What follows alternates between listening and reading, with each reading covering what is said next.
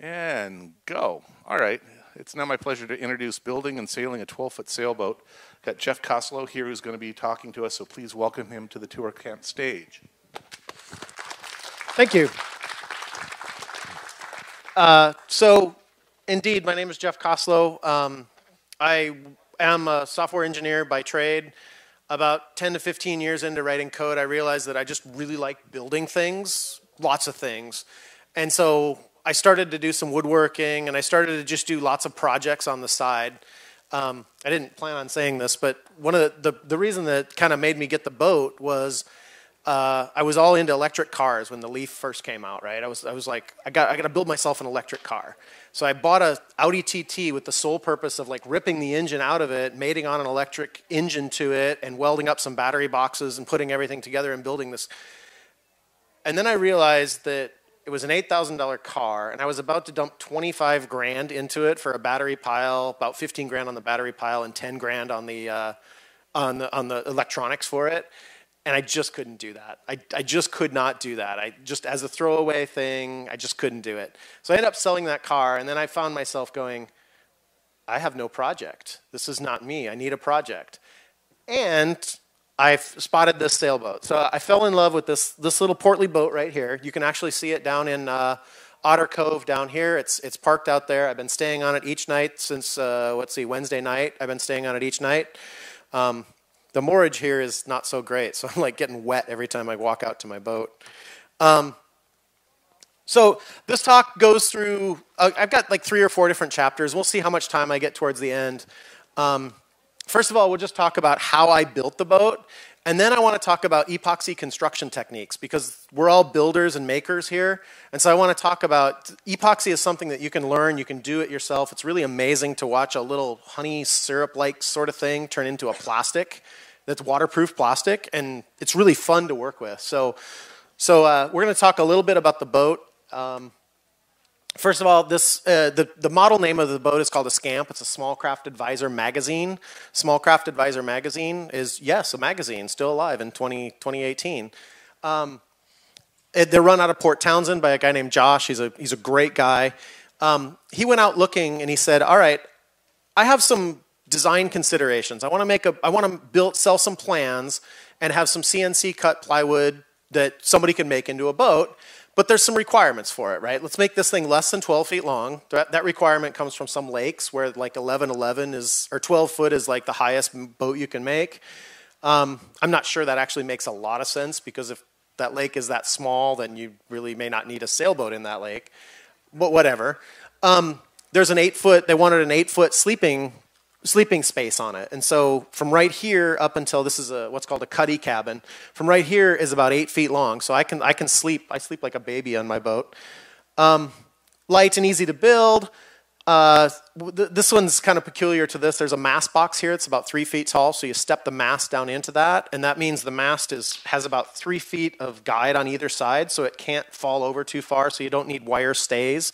That complicates the rigging of the boat quite a bit. I guess I did say that. And then easy to sail. So these are the requirements, and Josh went out and he found this New Zealander by the name of John Welsford. John Welsford would fit in totally here. He claimed to me that he's probably like 65, maybe even 70 years old, tough old coot. He claimed that he failed out of high school, couldn't figure out what to do with his life, became a diesel mechanic, and then some years later on into his life, he started drawing and designing boats, and now he's kind of a semi-world famous designer. He's designed the Navigator, Pathfinder, and the Scamp, and a few other boats. Interesting fella. We got a picture of him later. So Scamp number 1 was built in Port Townsend from his plans in 2011. That is a picture, I thought when I downloaded this that was a picture of Scamp number 1. It's not, actually, but that doesn't matter. In 2014, I bought hull number 284. So that's the number that's printed on my sail out there. We traditionally, on your sailboat, you put your hull number on your sailboat, or on your sail, rather. That changes a little bit. I figure there are probably less than 200 of these on the planet right now. So I've been a very small kind of club with these people. And just like a community builds here, a community builds around the Scamp, we have a yearly thing near Port Townsend where I get to go and spend a few more nights out of my boat in a couple of weeks. The other thing that's interesting about this is built from 12 4x8 sheets of plywood. And it's surprisingly thin. 6mm plywood is a 1/4 inch, just slightly larger than a 1/4 inch. 1/4 inch is 5.2 millimeters. And then 9mm, which is very close to 3/8 inch plywood. And that's really only on the sole, on the bottom, on the very bottom of it. And part of the reason why that can be so thin is the epoxy and the fiberglassing. And we'll get to that part later. Oh, there's also something interesting there, which is the BS 1088, British Standard 1088 is a standard for voidless plywood. You're all a little bit smarter now. You know that the British have a standard by which they can build their plywood voidless. I just found that really interesting. So here's the, if you're a CNC nerd, and I know there's a few of them out there, here's all the cut plans for all the 12 sheets that I have. You'll notice, like, can you see this right here? You see some little kind of jiggly joints there. There's a few more here on some of these that are going to be the decks. Those are called finger joints, and I'm going to get back to those a little bit. Just kind of an interesting little thing to try to fit together all these pieces. So the design is a flat bottom boat. She's very wide at the beam. The beam is the measurement across the boat. She's very wide there.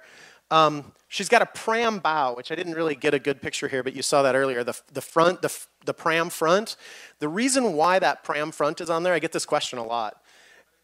If you're going to take, it's hard for me to do this with my hands and a microphone, but if you're going to take wood and you're going to bring it all up to a point, then you're kind of torturing that plywood, which is what I'm doing down here right now, but it's kind of at a lower level. And so you're doing, if you're turning it this way and turning it this way, then you're going to have problems with it.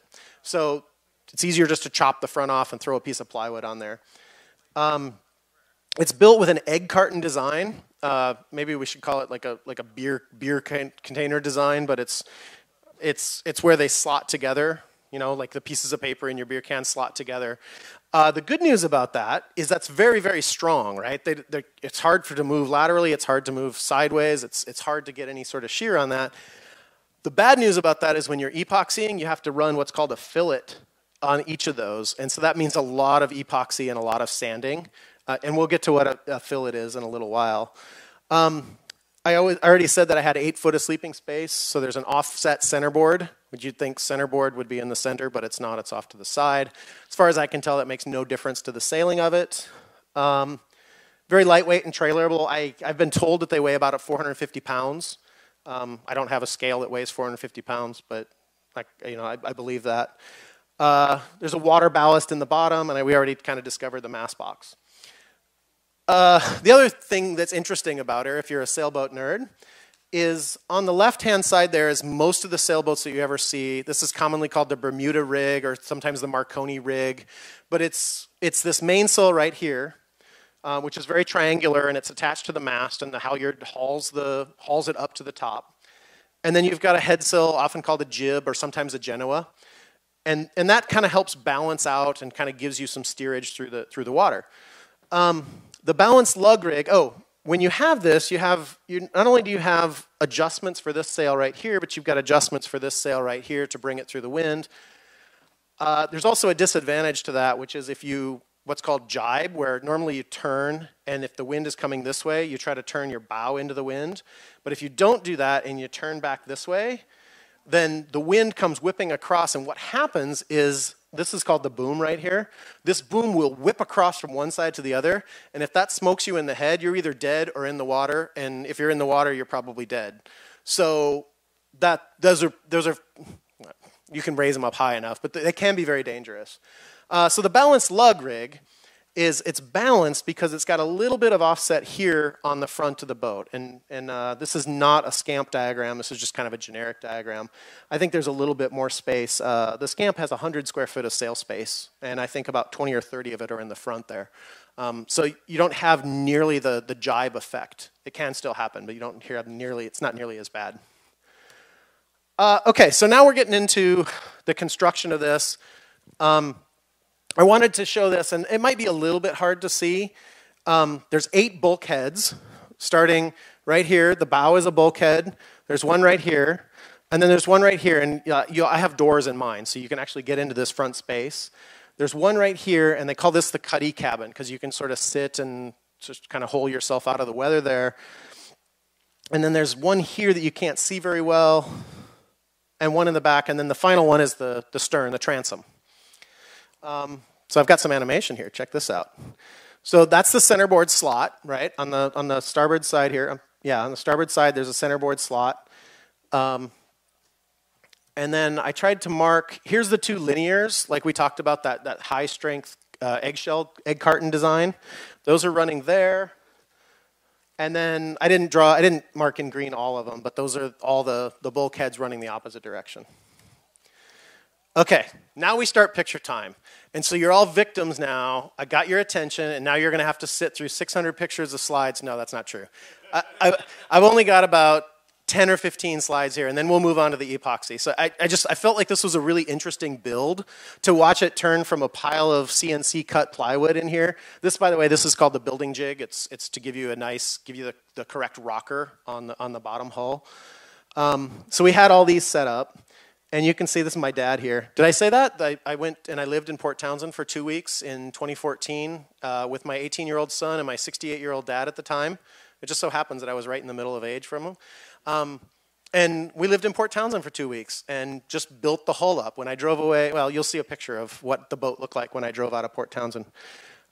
So you can see the linear here coming in, and you can see these bulkheads. We break these down in a minute, I think. Yeah, so here we are gluing everything down. The seat tops are on, but we're gluing it down with weights. Those are buckets of bricks or boxes of bricks. And now we've got the stern on, and we're starting to get some of the front, and we keep going with more of the bulkheads in the front there. And it starts to, but this one is interesting because we're starting to put the planks on. So this bottom plank is called the garboard plank, and then you just plank your way up the sides. Here we're putting on the gunnels, which are just reinforcers for the along the sides of the boat. And this is just a shot. It's really clear that you can see the eggshell design in there, and you can see that there's a lot of strength in putting this together. Okay, so there's what she looked like when I towed her out of Port Townsend. I'm kind of proud of that picture because not everybody gets to tow their boat to the backside of the Center for Marine Wooden Boats there. And so I was able to take this picture, and then a year later, I was able to take a very similar picture. So you'll see that one in a little while. Okay, so again, I said picture time. I actually went through a ton of pictures that I had, and I had to make some choices here. This picture is the centerboard, and there's 2 interesting things about this, only one of which you can see. The first one you can see is I've stacked some tile in 2 buckets full of water. A bucket full of water, a 5-gallon bucket full of water weighs, what, about 40 pounds? Yeah. So I'm holding this down. I put epoxy in there. I glued it. You can see the clamps around the edge. This thing's not coming apart, right? The second interesting thing about this is that there's 22 pounds of lead in there. And I didn't even know this until I went to go build a boat, but you can just walk into a lead store and buy lead. I don't even remember how much it cost, but it wasn't very much. And they're like, and I like walk in with gloves, and the guys are like looking at me, and I'm like, I want to buy some lead. And they're like, yeah. Okay, come with us. And we went in the back room, and the guy lifted up a heavy sheet of lead and dropped it on a bandsaw, meow, shot it off, and I got a 1/2-inch sheet of lead weighing 24 pounds. I drove it home and essentially cemented or epoxied it into the centerboard. Just funny. Leads are us, I guess, maybe. The second interesting thing about this boat is that since this is custom, I put in an electrical system. So this was a wiring diagram that I built up. If you're a real electrical engineer, then you could pick this apart, but it doesn't matter. I built this because I wanted to understand what it was that I was doing, and I'm not an electrical engineer by trade. So I put this together. The end result is that messy wiring up there, that messy wiring right there, and this is the really interesting part. This is essentially a cavitation mount trolling motor mounted upside down. It's got 55 pounds of thrust, and I can't equate that to a horsepower rating. I don't know what that would be, probably like 1/4 to 2/3 of a horse or something. I don't know exactly. But it propels the boat pretty much at hull speed when I turn it on at about a third of the power of the motor. So I know a couple of years later I actually installed a battery state of charge meter. Remember I was talking about electric cars? I know a little bit about this. I installed a state of charge meter because I was always paranoid that I would turn on my motor and I would drive somewhere and then I would kill the motor out, or I'd kill the battery out, and then I would be stranded somewhere. So a state of charge meter was a nice insurance thing. Okay, there's actually something interesting about the pictures on the left there. Anybody care to kind of look at those? Anybody here an electrical engineer or maybe an automotive engineer would probably notice this right away. All right, there's two buses here. There's a negative bus and a positive bus. It's a little bit easier to see here. This is a negative bus and there's no ground. I can't ground to the boat, right? It's all wood. Yeah, I can't ground to the boat, so I have to actually have a bus that leads all the way back to the and that's kind of why I made that wiring diagram, because I couldn't just do it the one way. I had to do, yeah. Okay, the other interesting thing is that I had to flip it over. So I had this thing in my garage. I had to flip it over so that I could do the fiberglassing. And this is, we'll talk a little bit about fiberglassing later. This is a shot of the fiberglass. That's a shot of me half flipped over. And then this is a shot when I was all done. I had to build these skegs. I actually burned out a jigsaw trying to build these skegs out of red oak, which is quite hard. The other interesting thing about it is that it's black. And the reason why I did that, we'll talk about epoxy additives. It's black because I added graphite powder, the same stuff you use to lubricate a lock when you're about to go pick it. Or, well, we all know what sort of conference this is. Maybe if you're just like your key is broken in the lock or something, you need to get it out. That's graphite powder, and the graphite powder adds a lot of abrasion resistance, right? It's kind of like carbon fiber in a way, but it's not. It's a poor man's version of carbon fiber. But it does add some abrasion resistance, and that's a good thing for the bottom of a boat to have. Here she is on the trailer. You can see the black quite well. This is before I started doing all the finishing work. I like this one, and the reason, again, I'm not trying to talk you through 600 pictures here, but I like this one because you can see where I was sanding it down, right? It's no longer that shiny black, so I had to sand it down before I painted it, and that's kind of what that results in. That's me painting on the boot stripe.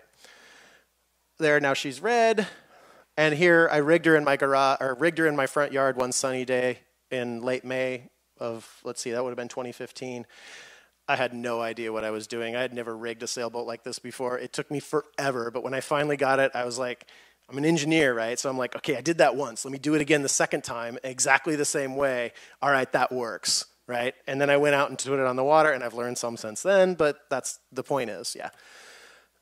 Okay, the other interesting thing, and this is the last one, is that summer I knew I was going to spend at least a few nights on her, and so I built myself a tent, and I was terrible. I didn't know anything about sewing. I hadn't sewed in years, so I left a lot of these ragged edges, and it looked bad. And I redid that then. So I redid it just this spring. I dragged out a sewing machine, and I made some nice tight cuts around here, and I installed little button snaps all over the boat so that I can sleep under that. And again, sleeping on it is really nice. I actually made 2 of these tents. One of them I made out of just duck cotton or duck canvas like this. The second one I made out of an old tarp because I was like paranoid that this would leak. You have to be very taut. The idea behind a duck canvas is that the cotton will swell, and then once the water hits it, it will just run right off. But that means you have it really taut and tight, and I don't really have this all that tight. So that's the last of my pictures, I think. Oh, there you go. The bonus of me taking it on the Center for Wooden Boats in Port Townsend a year later. Okay, so this might be more interesting to a few more people, is how to work with epoxy. I find epoxy fascinating to work with. Like I said earlier, you mix together a couple of liquid. Oh, most people think of epoxy, they think of the 5-minute kind that comes in the syringes. You sort of stir it up and then you jam it onto something and hopefully it'll stick forever, and it doesn't, and it breaks at some inopportune time. When a boat builder thinks about epoxy, this is what they usually think of. There's a lot of brand names and they all compete against each other. I'm not endorsing these guys. They're pretty good. They're actually interesting. But so the important bit that you need to know here, we already talked about this. It hardens to a plastic in 4 to 6 hours. It's a resin and a hardener. The ratios are usually by volume, somewhere around 1 to 2. The stuff that I use is a 1 to 4 volume on that. So usually the way you do this is you have little hand pumps that go in the jar, and they actually showed that. There, they showed the little hand pumps there. It's really important because if you mix it up and you say 1, 2, oh shit, I forgot. Do I need 1 pump or 2 pumps of the hardener? So you alternate, just little techniques, right? The epoxy guys really do this, really work with this a lot. The other really, really interesting thing about epoxy is that it's exothermic. So as it's curing, it's putting out heat. However, it also cures with heat, right? This is not an oxygen thing. It's not a glue. It's not a water in the atmosphere or anything. There's a lot of ways that glues work, but this is purely a chemical reaction. It gives off heat, and it cures faster with heat. So there's one really interesting thing. My son did this. He did like 4 pumps, right? 1, 2, 3, 4 pumps. Actually, 1, 2, 2, 3. And and he had to wait for a little while.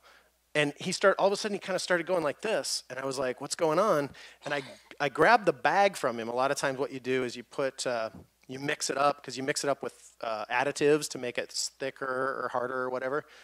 And I sort of squished it a little bit, and I could feel a hard ball in the center. This is the concept of, what do they say, nuclear bombs, like a critical mass, right? It hit a critical mass, and the heat, because heat radiates in 360 degrees, so where's the hottest point? Exactly at the center. That part cured into a hard little ball, and it started spreading out even further. And so he eventually had to take that mix and set it outside and just let it cool outside, and it boiled over a little bit, and it made a huge mess.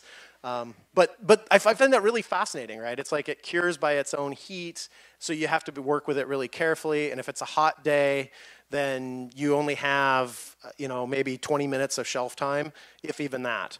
As a matter of fact, you'll notice that on this page right here, oh, you can't read that. It says fast hardener. A lot of times they have fast and slow, or maybe fast, medium, and slow hardeners to mix with these. Quite often it is used with fiberglass, which I was astounded to read really truly is glass fiber that they spin, because it's very flexible. I have some down by the little boat project if you want to come down and take a look at it. Kevlar has an interesting properties of being able to spread out. When a force hits it, it kind of spreads out, which makes it a nice bulletproof thing. Or carbon fiber, which is not good for bulletproof stuff. It is, however, good for abrasion resistance. It will just deflect the energy to the side. Well, actually, that kind of sounds like the same thing, doesn't it? But that's that. So we've been through some of these, I guess. The good and bad properties of an epoxy: they're flexible. It can crack under stress if you have a lot of it really, really thick. It can be a little bit brittle. It's very easy to work, although you do have limited shelf time, limited mix time, limited time with it. But when you get it, you can work with it. There's a little bit of VOC, volatile organic compounds, that come out of it, but it's not toxic. The first time I tried to work with it, I was like prepared to put on a respirator. You do need a respirator, but not for that part. What you need the respirator for is sanding, because if you're sanding anything down, if you make runs or drips or anything like that, you really, really don't want that plastic in your lungs, especially if you've added additives to it. I guess we say that over here. Additives make it really versatile. We'll go through some of those additives. Oftentimes it's stronger than wood, so a lot of people say that when you make the bond, the wood on either side is going to crack before the epoxy does.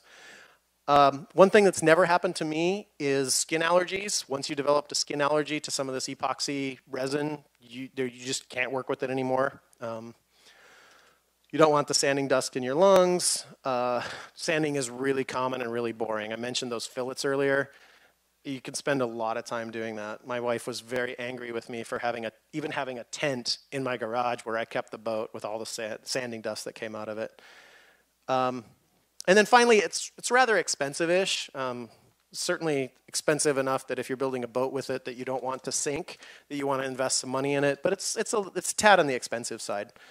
Versatile. So we were talking about this. First of all, just if you coat wood with it, so plastic, so it's a waterproof coating, make sure you do it a couple, 3 times to make sure you get all through there. It can be used like a very, very strong glue. The usual additive for this is a silica dust, and that makes it very strong. However, does add some brittleness to it, but it's a good, strong glue. We already talked a little bit about the fillets. I have got a diagram for that. So let's think about this filler to hold fasteners, but not too brittle. So if you have a really brittle, like think about wood. You put a screw into wood, and it sort of holds that screw in there, and you can't pull it back out. But if wood were more brittle, you could just pull it out, and then you've got a screw hole that you can't do anything else with, right? So there's some additives. Actually, wood flour is a great additive, just sawdust, really, really fine sawdust. You add that, and now you've got a very powerful, or a very good substance that you can drive a screw into. Kevlar carbon fiber. The brothers who invented that West system got into wind vanes, the big ones that you see out in the prairies. They got into building those for a while. And so most of those are now built with the epoxy over carbon fiber. And then chemically wise, I find this one fascinating. The epoxy is hard within about 4 to 6 hours, but it's still chemically active for something on the order of 72 hours. So if you need to add a second coat on top of it, add it within 72 hours, and it'll just chemically bond to the other one, because it's terrible if epoxy delaminates, right? You've got 2 layers, and it just pops off because it didn't have enough chemical bite to the other one. You can sand that, and you can get it to stick, but it's better just to do it within 72 hours. We talked about the mixing of the resin, and I guess I kind of went through these. Let's see, chopped glass fiber, strong, terrible to sand. Glass dust, like literally glass dust you can add in there. Never bothered to do that. Micro balloons, these little teeny balloons that have just a little teeny air pocket in them, so it expands the volume without adding a whole lot of, just expands the volume, and that makes it really easy to sand also.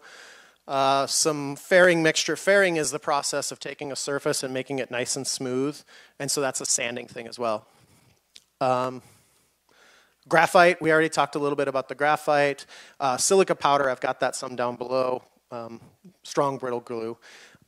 We talked a little bit about this. The open time is how much time you have. And again, I find this really fascinating. When we started working with epoxy, the guys were like, oh, you got open time, you got set. It goes off is that phenomena where the center just gets too hot and all of a sudden it starts getting firming up. Green epoxy is not quite cured and very flexible. You can cut it with a knife if you want to. And then they have the whole vocabulary about consistency. Mix me up some peanut butter, or mix me up some honey, or mix me up something, and everybody will know what you're talking about. Okay, so I find this also really interesting. So this is, just think of this like in a plank, right? So a plank you're going to put on the side of the boat.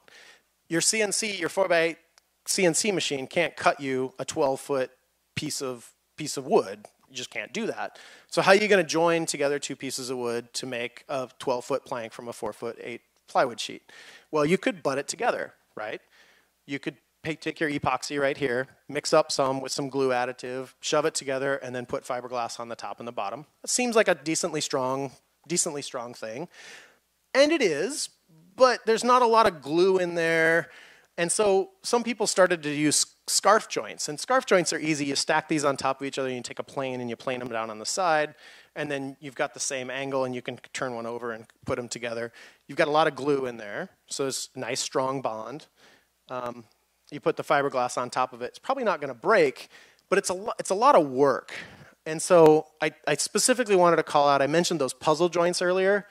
And I should have zoomed in on this just a little bit, but you can see a puzzle joint right here, and it's these fingers. I can't do it with my fingers, but they sort of interlock like that. And now you've eliminated. If you think about the surface area that's in that, you've eliminated the lack of surface area, right? You've got this curve that's all there, and it's fit together. I think this is an area where CNC guys like totally made this, because nobody before CNC machines would have cut these finger joints. Nobody would have done that, but it's totally plausible with a CNC machine. And so nobody hardly uses scarf joints anymore in woodworking. See the puzzle joints? Okay, so I have a little demo boat build that I'm doing right down by the maker tent down there. Stop by and watch me for a little while. What happens if you have to make a butt joint at an angle? So what I'm doing down there is I'm using a technique called stitch and glue. So I drilled some holes, and I put some wires through the holes, and then I twist them off down here. And that binds it together real well. It's kind of loose in this picture, but it binds them together very well. And then what I do is I push those wires down as far as I can to kind of push them in there. And then I build a fillet over the top of that. And this is what I talked about earlier. The fillet goes all the way here. So you've got a lot of bonding strength on that wood right there. You've got a lot of bonding strength over here. It's very hard to shear it this way. It's very hard to shear it that way. It's very hard to bend it this way because you've got all this right there. Makes sense. Let's see. And then you go ahead and you fill that in with, I've just got some syringes down there. So you just go ahead and fill in that little gap there. By the way, that takes a lot of sanding and smoothing over and things like that. And then finally, you go ahead and lay your sheet of fiberglass tape over that, and you run that all along the whole joint. And now you've got a very, very strong joint that's probably not going to crack on that. Again, you're probably going to crack the wood, or you're going to break something else. Okay, we're coming to the end of this. So if you ever work with epoxy, I already mentioned count your measured pumps, work quickly, or your batch will go off on you. Work cleanly. If you get lots of drips and things, you're going to have to sand all those drips. And unfortunately, wood is soft and epoxy is hard. So if you're sanding like this, you're just going to take off all the wood around the drip and maybe take a little bit off the epoxy. So just be cautious with that. Cabinet scrapers work really well if you're a woodworker. Pre-coat wood with raw epoxy. You never just put additives or epoxy that has additives on it to the wood because it doesn't sink well into the wood. So you want the wood to absorb as much as you can. So you pre-coat it. You can use a heat gun to heat up the epoxy if it's really, really messy, and then you can scrape it with like a paint scraper. For the same heat reason, the heat with a heat gun later on, it makes the epoxy much softer.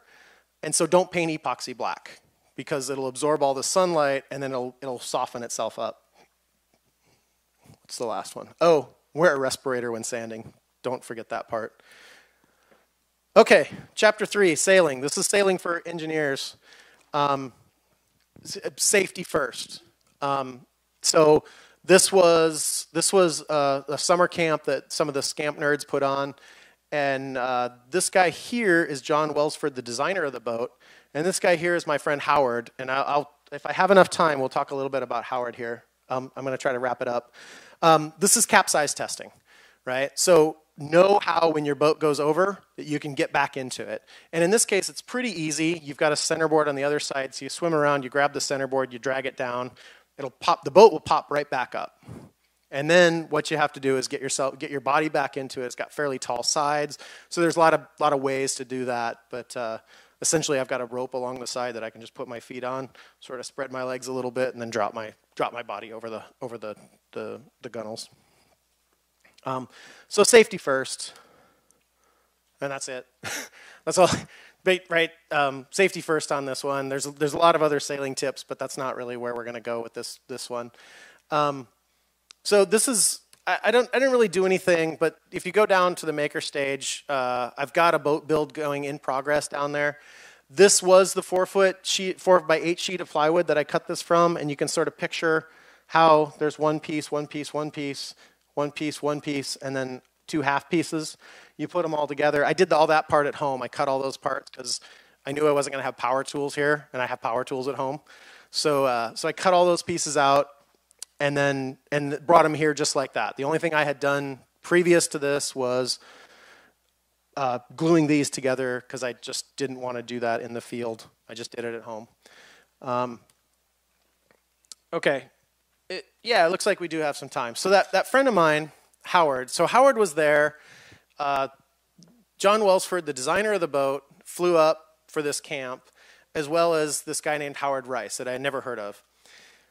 Howard, in 1989, there's Howard right there on the left. John Welsford is the designer, the guy on the right. In 1989, Howard Rice got in a 17-foot, he calls it a sailing canoe. We would probably call it a kayak here in the Pacific Northwest. It has a little bit more open cut, which makes it technically a canoe, but whatever.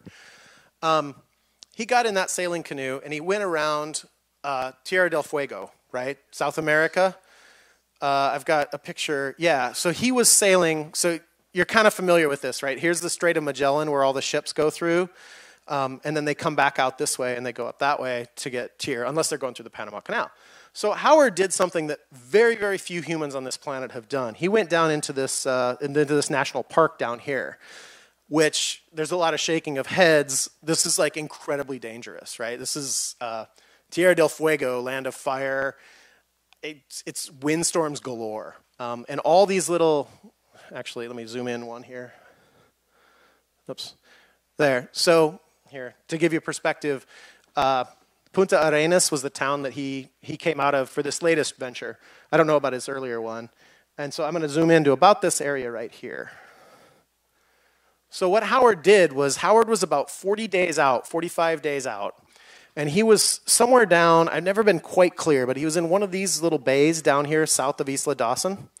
He was down in one of these little bays, and he got caught for 3 days in 80 to 90 mile per hour willy-wahs. And a willy-wah, you can see how they have got the little teeny bays there. You can think of it like fjords, right? They're very tall, but then the wind comes whipping down, and Howard got caught in those for 3 days before he could finally get himself out.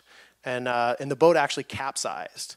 And so Howard had to self-rescue himself. He got himself washed up on shore. His boat was over on the side. And luckily, there were some fishermen nearby that he was able to get to with the radio, and they came and picked him up. He easily could have died. He's an amazing individual. But I guess I started this story by saying 1989, he sailed amongst all this stuff down here, and he did it for about 3 months. Living on his own. As a matter of fact, he said one of his goals of this latest trip was to go back because he had buried some food or some supplies on one particular island that he's dead certain are still there because nobody ever goes out to this area because it kills you, right? So nobody ever goes there. So the interesting thing about this whole story is not my friend Howard. Well, actually, he's kind of an interesting guy, but the fact that he took the exact same boat that I have out here and modified it slightly. What you'll notice is he put, this isn't the Bermuda rig that I talked about earlier. It's called a gaff rig, but it doesn't matter. He's got a jib on here and a gaff rig, and then this is called a yawl back here. And he chose that particular layout, but other than that, the boat is pretty much exactly the same as mine, although he didn't have a motor. He had oars. That's all he had, was oars and sail. And his plan was to spend up to 90 days down there around the same area. So I think where I want to leave with that, and this is pretty much the end of the deck, and I'm happy to take questions, but kind of where I want to leave with that is a good design. John Welsford has even said that of all his designs, of all his boats, the Scamp design is what he feels is the best for the purpose that it was designed for. Now, his design was not to go sail around Tierra del Fuego, but nonetheless, he feels like it's a very good design boat for a 12-foot boat, which is what Howard liked about it. And so I think that's, as an engineer, as a software dude and things like that, I like to think about good, solid, time-tested designs. And this is not a boat that you would look at and say, yeah, that's a solid, time-tested design. It doesn't look like a lot of other boats. She's kind of portly. It's kind of beamy. It's a small, thin little boat. It's not something you're going to spend 4 nights on. Oops. So yeah, it's just the design is, if it's effective, then it's effective. It may not be what you expect, but it's an effective design and it works. And I really do enjoy sailing my little boat. Yeah. Oh, there's a picture of Howard in his boat. He named it the Southern Cross. You can tell he's a big fan of organization. He would make a good software engineer. He puts everything in its bin where it belongs. He knows that when he writes malloc, he has to write free somewhere else. And he's got everything well designed out. These are his self-rescue slings right here along the side. So if he goes overboard, he grabs one of those, does the same thing where he blops himself over. Yeah, he had to build a couple extra things. He had to build these spars out here on the bow and on the stern for his particular sailing rig. And so that's my friend Howard. He is alive. He did make it back. I saw him. When did I see him? I saw him in September last year. Yeah. So, and I haven't seen him since, but he's an interesting guy. Okay. So that's the end of my slide deck. When I was building the boat, I have a blog. These guys have building supplies. This is the Small Craft Advisor, where I have the community of Scamp players. Gig Harbor Boats, if you're interested not in building a boat but having the same boat, Gig Harbor Boats makes a fiberglass one. And then Howard's blog is down there, and I don't think he's updated his blog in a while. But That's what I have. I'd love to take any questions or play my slide deck. I did have a whole bunch of pictures in here because I didn't know how good the internet was going to be. So, questions?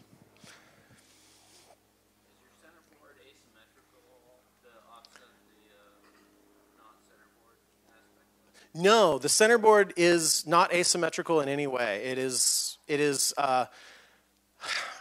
a design, again, like the BS 1088 thing. There's an organization called NACA, and I can't tell you what it stands for, but they're the guys who essentially bless every sort of foil design, because essentially that's what it is. It's a foil. As it moves through the water, it has lift properties like an airfoil. And so I do know that it's measured out to NACA, some sort of NACA curve that's well approved, but it's totally symmetric on both sides. As a matter of fact, that's kind of interesting. You saw the picture of two halves being glued together. As far as I can tell, those were two completely, I mean, they just took the same piece and made two of them on the CNC mill. That, by the way, was a lot more than 9mm plywood. That was, I don't think you're going to be able to get a view of it from here.